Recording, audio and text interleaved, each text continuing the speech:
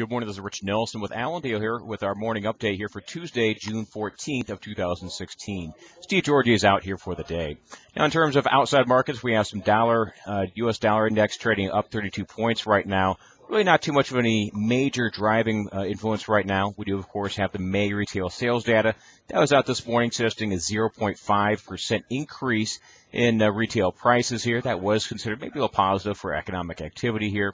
Also keep in mind the Federal Open Market Committee, the policy-making arm of the Federal Reserve. They're set to meet today as well as tomorrow. And as a reminder, the trade is expecting no change in interest rate policy at this time. In terms of other markets here on the outside issue here, looks like crude oil down about 53 points here. Last trade is about 48.36 in terms of pricing. That peak just 3 days ago was 51.67. So this minor pullback we're having right now in energy prices, we're now reaching some areas which could act as some support. Let's see exactly what actually happens, and maybe it could have some influence for us on the grain side of things.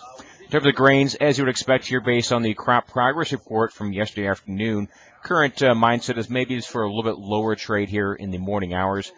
Corn seen down maybe 2 to 4 cents. Soybeans down about 4 to 6. Looks like wheat down maybe 1 to 3 cents here off the open here. In terms of weather, looks like we're still looking at almost the same forecast as yesterday. Maybe you can argue a few areas have been dried out a little bit here, but as a whole, most of the Corn Belt will see anywhere from 1/2 inch to 1.5 inches at some point this week here between now and Thursday or so. As a reminder here for next week's trade or next week's weather, they're still seen as mainly warm and dry at this point. So even though we might have a slight slump in grain prices, we do have this next round of dryness waiting for us next week. In terms of news on the crop progress report, well, as far as these ratings for corn and soybeans, they did come in better than expected. As far as corn, they left those ratings unchanged at 75% good to excellent. That's actually a very high reading for this time of year. In terms of the expectation, they're only looking at 74. Looking at the board above me here, I see that we've got written down there soybean good to excellent ratings up 2%, now at 74% good to excellent. That was actually a surprise here. The trade was expecting no change versus last week's 72. Over on spring wheat, those were left unchanged at 79% good to excellent. Winter wheat was the only one you could call maybe bullish, if you could call it that. That was down 1% at 61% good to excellent here. So a slightly negative tone here as we're still looking at maybe some moderate rains here next few days, as well as a slightly bearish crop progress report. Now, in terms of other news, overnight we did see Japan bought about 60,000 tons of U.S. old crop corn and about 76,000 tons of new crop corn. Also, Unknown bought 110,000 tons of new crop soybeans. There were no old crop soybeans purchased last night. In terms of other news, looks like China did successfully auction about 1.5 million tons out of their 2.1 that they were offering to various grain buyers. That was considered a good, successful auction here. They also they also moved out some imported corn as well, and also 27,000 tons of government-owned wheat. So as far as those goes, really no major influence in terms of today's action here beyond the crop progress report. Keep in mind here for Wednesday, we have the monthly NOPA crush. We will consider this actually moderately important here because USDA has been raising their crush estimates for the past 2 months, despite the fact that we don't have any major jump yet in crush.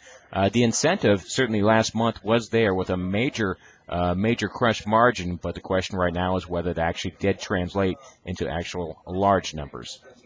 Over on Thursday, we've got the NOAA update as far as long-term weather models.